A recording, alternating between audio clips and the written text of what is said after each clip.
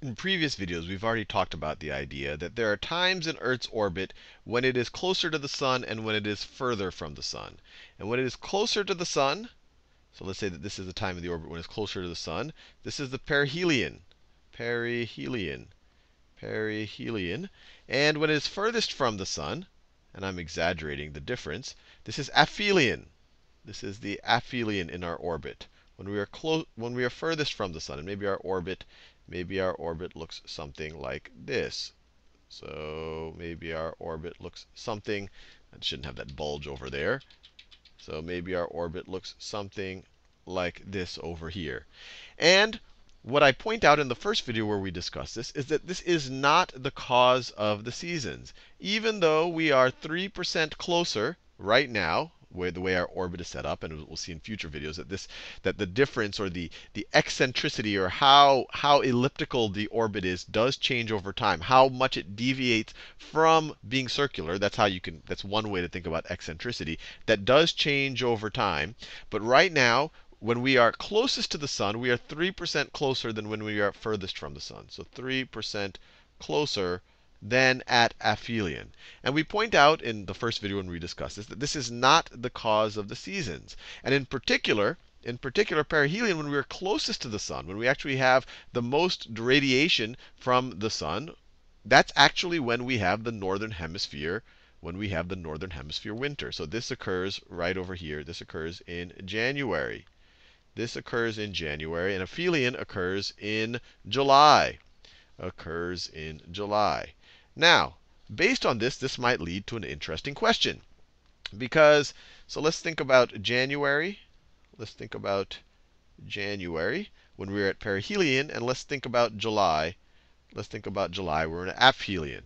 And let me draw a quick globe right over here. And let's make that the equator, and I'll draw it in both situations. So January is obviously when we have the northern hemisphere winter. So I'll paint it in blue right over here. It is winter. And July is when we have the northern hemisphere summer or the southern hemisphere winter.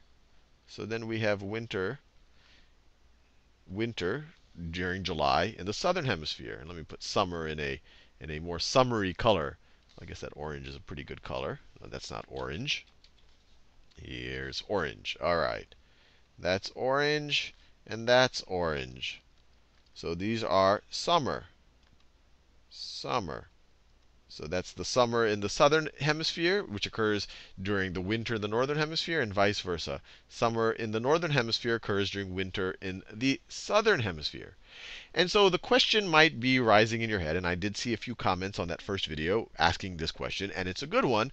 If we are closer to the sun in January, or we are clearly closest to the sun in January, this is the perihelion right over here, and so we're getting more solar radiation in January, does that moderate the winter? So does that moderate the winter in the northern hemisphere? Or I guess another way to think about it, does it make the summer in the southern hemisphere when we are closer to the sun, does it make it more extreme?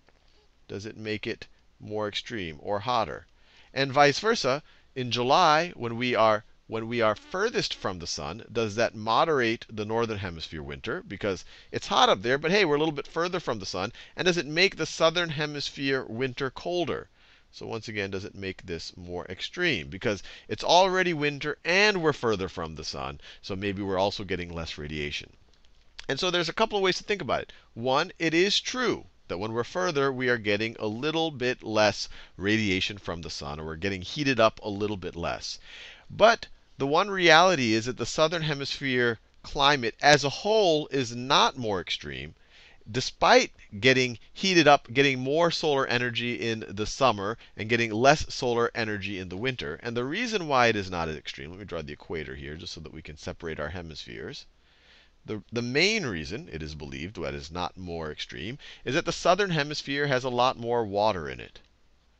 So just if you look at the surface of the southern hemisphere, you're looking at a lot more water than the surface of the northern hemisphere. And this is, of course, is a Mercator projection, and so it distorts things so that things near the poles get really kind of built up to look really huge, even though they really aren't that big.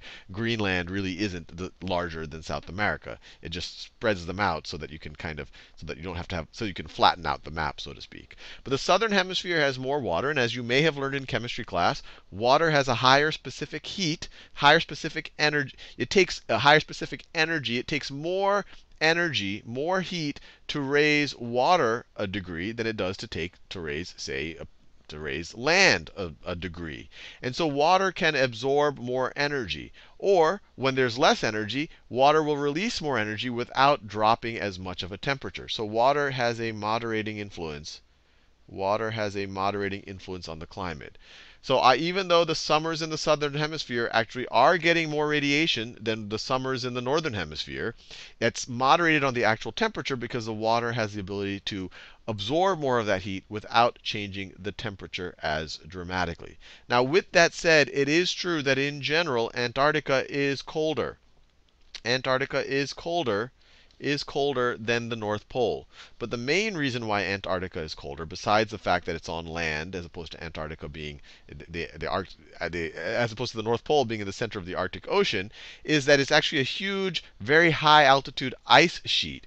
And so the altitude for most of Antarctica is around 8,000 feet. So it's kind of like an alpine altitude. So the main reason why it's colder is, possibly being further away from the sun in winter might play some role there. But the main reason why it's colder is it's just at a much higher altitude, and it's to some degree insulated from the water, or I guess you could say it's on the land. So especially during the long winters, it's going to get that much colder. But I'll leave you there, and to some degree, and this is the other aspect of it, during the summers, all of this stuff is super complicated, so you can't just throw out one rule of thumb and say this is the reason. But these are all influences. Is that if you have a large, super large ice sheet, it's also more likely to reflect more of the energy because it's white as opposed to a darker color like the ocean or the land. And so you can think about all of those factors, but the general answer is it's a good question, but overall the climate in the southern hemisphere is not more extreme than the climate in the southern hemisphere, even though Antarctica is colder.